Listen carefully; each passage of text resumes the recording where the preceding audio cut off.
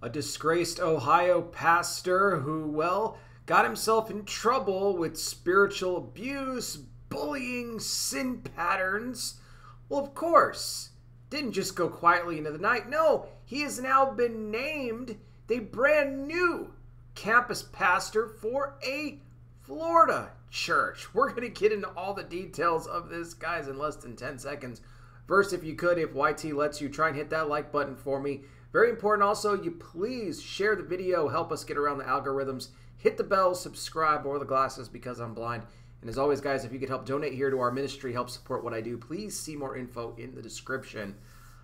Let's talk about Pastor Tim Armstrong. Tim Armstrong, somebody who was pastor of the Chapel Church in Akron, Ohio.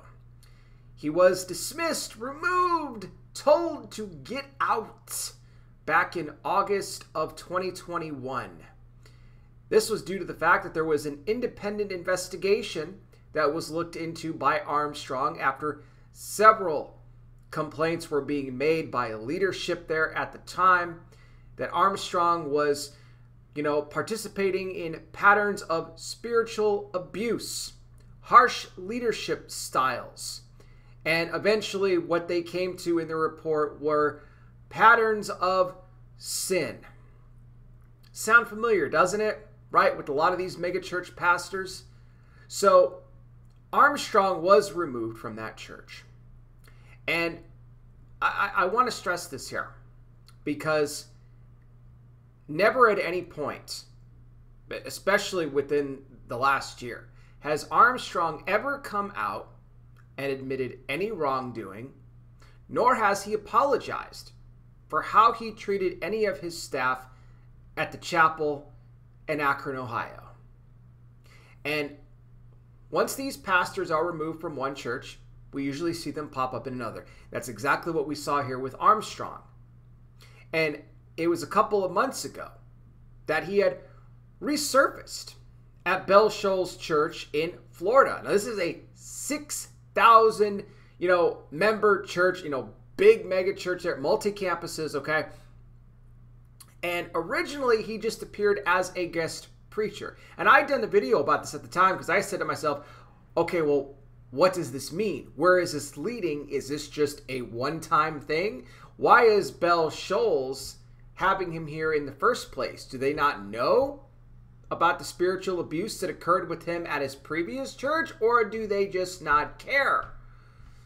Well, apparently they don't care because his role is now being expanded in an announcement that was made by Shoals senior pastor Corey Abney. I'll get into all of that here, guys, in a second. First, let me put a quick plug in for my Patreon. Guys, I got to do this. I get no monetization on this channel. It's the only way I have to let you guys know how you can help support me. Plus, if you guys only watch these videos through YT Alerts, you miss a ton of content because they don't send my notifications out for all the videos. So sign up on Patreon. You'll be alerted for all my content. Not only that, but you can leave your comments on these videos completely censorship free. You guys ask me all the time. You say it. I can't see the comments. YT's removing my stuff.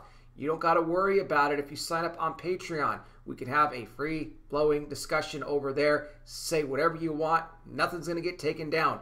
Also, you can send me direct messages there. And hey, if you prefer to help donate to the ministry through PayPal, you can do that as well. I appreciate all of your support. Again, the links are down below.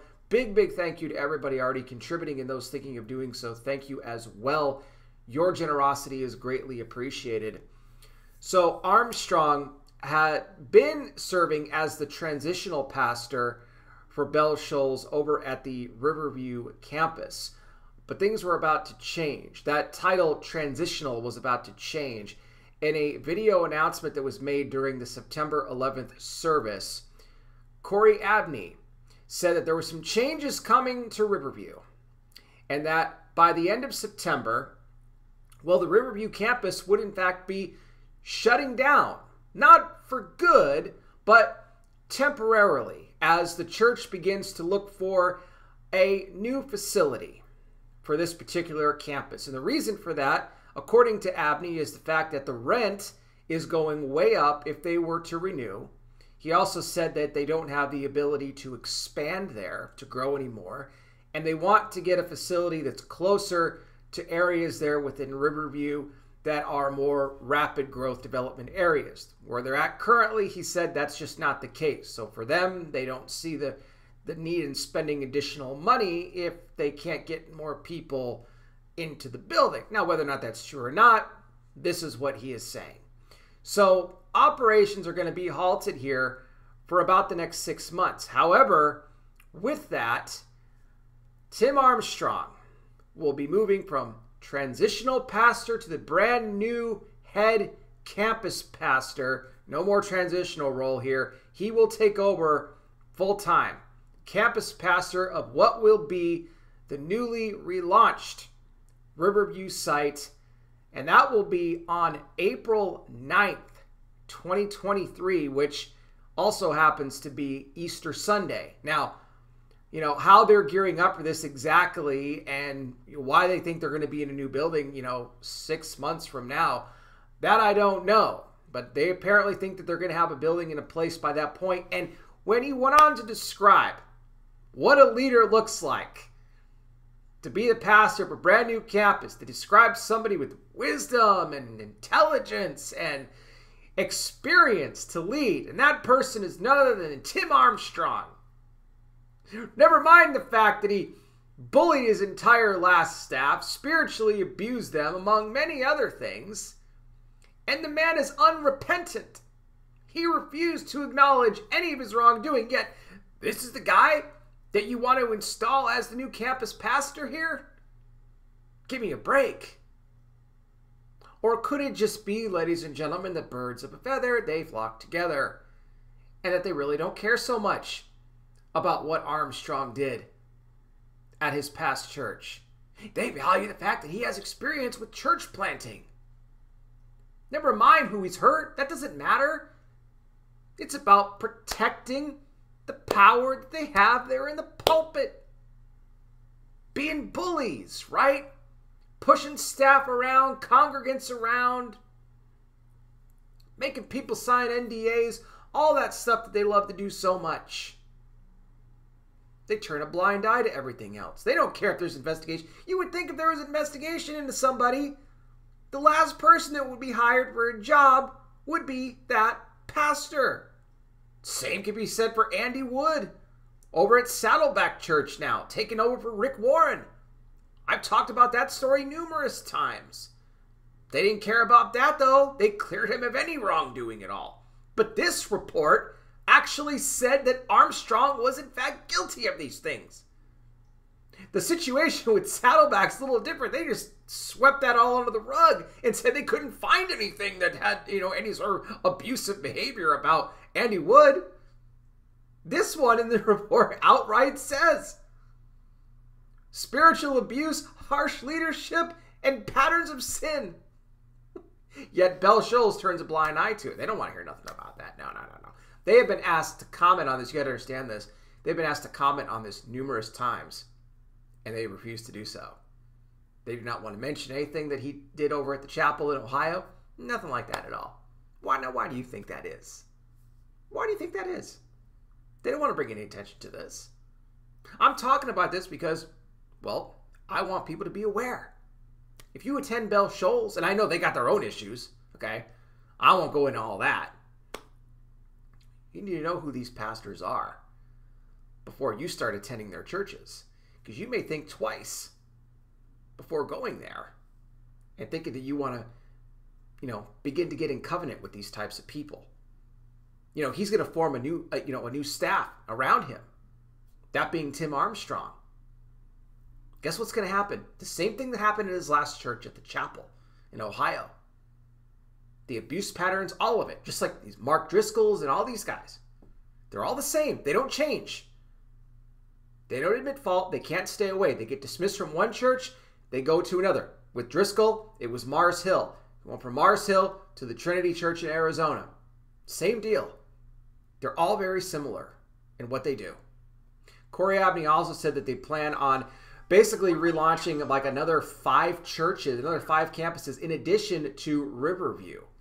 That's not going to be the only one. So there's more to come, and they're planning on doing that here within the next 7 years. So look, Some can look at that as a good thing, but look, when you're going to put these deceptive pastors behind the pulpits, it's not so much a good thing.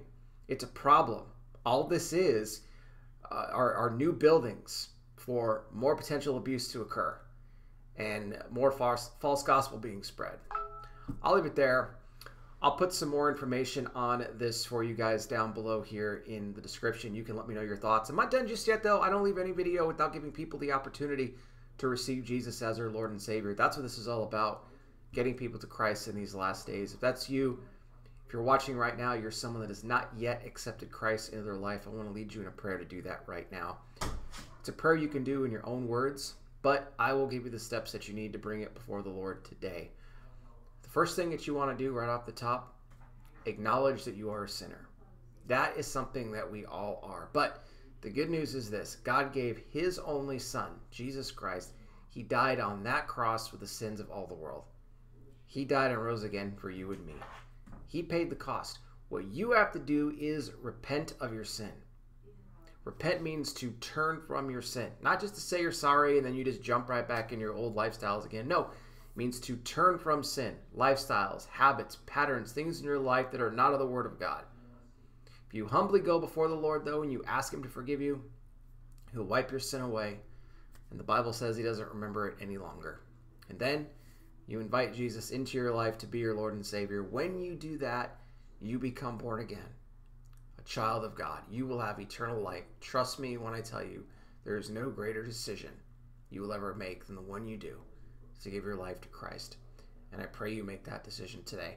I will have more on this down below. You guys can let me know your thoughts. Don't forget the links to donate to our ministry are there as well.